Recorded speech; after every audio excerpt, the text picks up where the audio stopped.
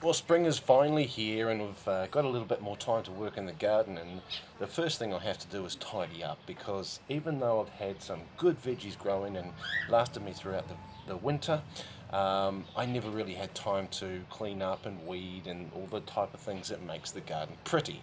So that's what this episode is going to be about. I'm Justin Harnish and this is Off My Block.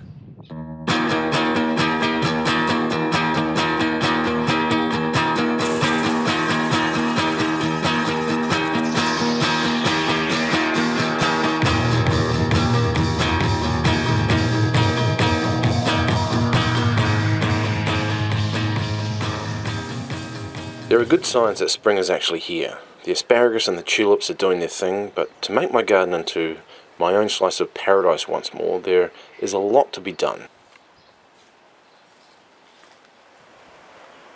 The paths need to be weeded, and so do the raised beds, not to mention mowing the lawns.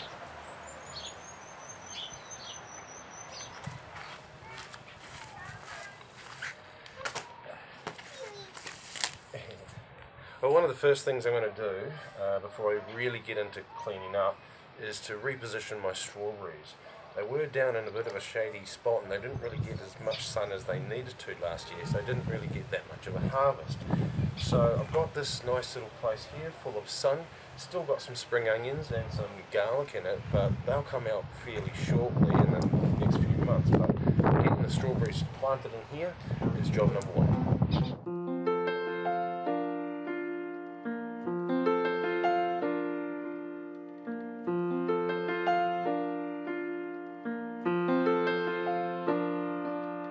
I came back out again for the last time. I lost my mind again somewhere inside, and I don't need help. Clean up the root ball and separate the crowns. This will give you more strawberry plants. Am I sleeping? Am I dreaming? Will you pinch me if I'm seeming like I'm hazy, like I'm crazy, like I never cared at all? Now I'm wheeling. Getting your kids to help is not only fun family time, but will teach them the basics of gardening for when they too want to grow their own fruit and veg.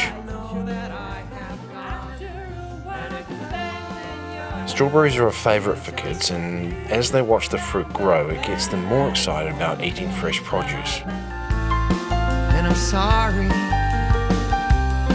and it hurts me just to see everything that we could be, everything that I gave up.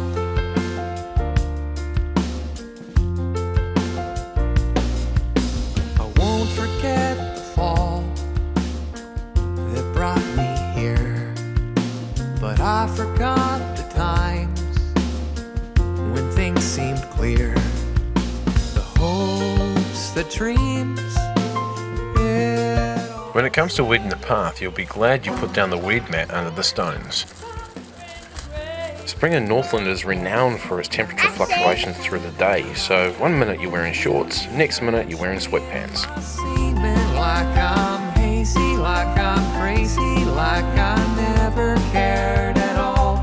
Now I'm wheeling, I'm not feeling much of anything I'm dealing with. I know that you'll be happy just to know that I have gone, and it hurts you just to be anywhere near me, and I'm sorry. And it hurts me just to see everything that we could be, everything that I gave up.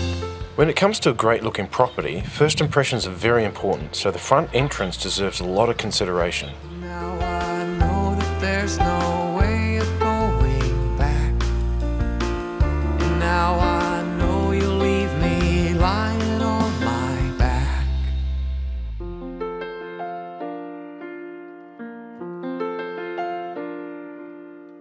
I'm on my feet again. I guess it's time. You've got your The entrance to Casa Harnish is also the start of the shade garden.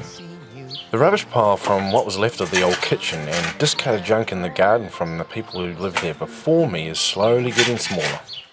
In my continuing efforts in the shade garden, I'm skimming the top layer of dirt. The idea here is to start with a clean slate. At this point, the only plan I have for a shade garden is in my head, which is just fine by me. It's a work in progress, an evolving art piece. crazy like I never cared at all.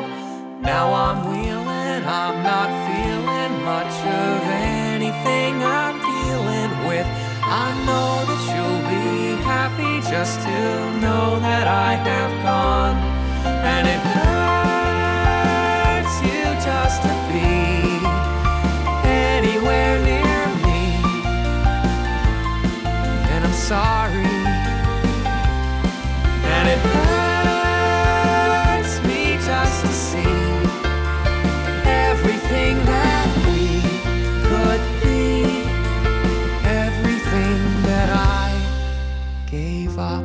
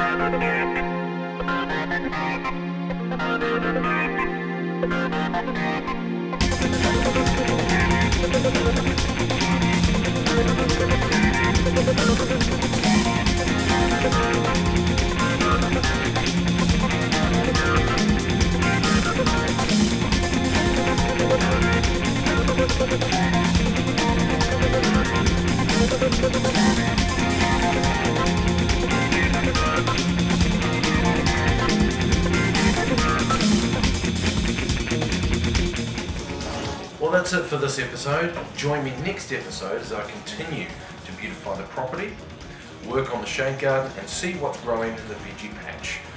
Thank you for watching and I hope you enjoyed it. If you did, give me a big thumbs up and subscribe to my channel. And until next time, remember, keep calm and garden on.